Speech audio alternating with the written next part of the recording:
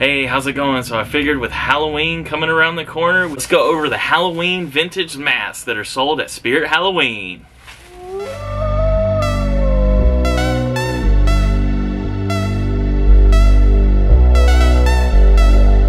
Okay, so I think I have the complete wave, but you guys let me know if I'm missing something. I know I'm missing the vintage robot mask. I'm not sure if it was specifically a part of this collection, but let me know. But let's go ahead and go over these. I'll be pulling these out at random, so this is no specific order.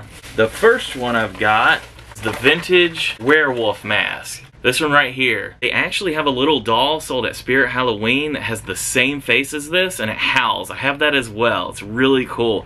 These masks are really affordable, and they look really cool on the wall. $12.99. I mean, you can't beat that. That's great. The next mask I'm going to bring up is the vintage vampire. Now, this one's definitely up there as one of my favorites. This is a really cool mask. I originally got these so I could hang them up on the wall.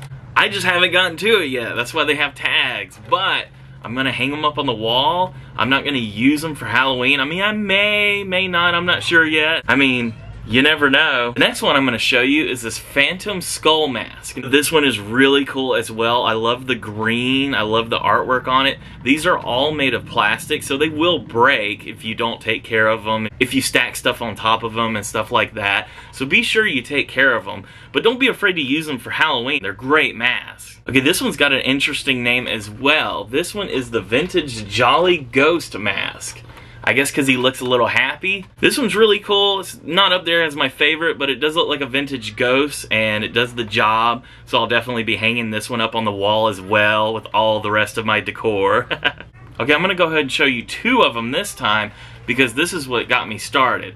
I bought these, and I became pretty obsessed with buying all the vintage style Halloween masks. These were the first two, that's why the tags are removed. You've got a pumpkin and you've got a vintage cat. This one's very creepy, very awesome. It is the vintage mummy.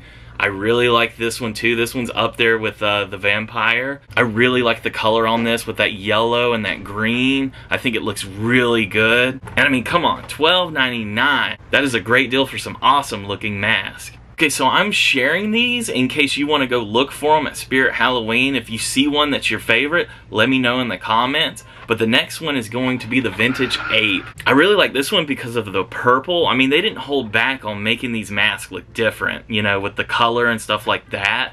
If this one didn't have this purple on there, it probably wouldn't be one of my favorite ones, but it is. It's pretty cool. So this next one might be my favorite one. I don't know yet. I really got to display them on the wall, but it's the vintage cat mask. I showed you the other one earlier, but this one is a little bit different. It looks a lot sharper. The other one was more of a round face cat, but this one is definitely better than that one. But I mean, I like them both, honestly. Okay, so this one is up there with the vampire and the cat. This is the vintage devil. This one looks really cool. They have a hanging decoration at Spirit Halloween that matches this face, and that looks cool as well. You know, the old school devil, it's very nostalgic. It looks really cool. We saw it in cartoons and stuff like that. This just really reminds me of an older time period.